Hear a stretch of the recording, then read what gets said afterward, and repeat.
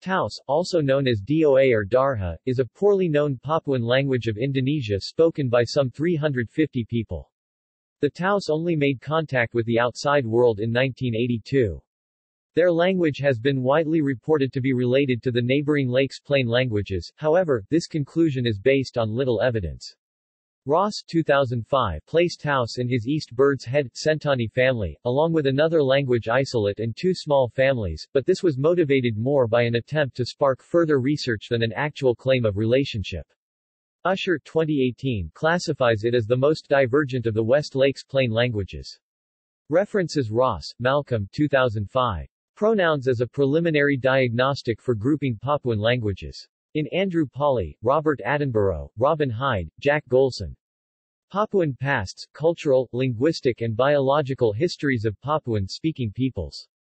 Canberra, Pacific Linguistics. pp. 15 and n-66. ISBN 0858835622.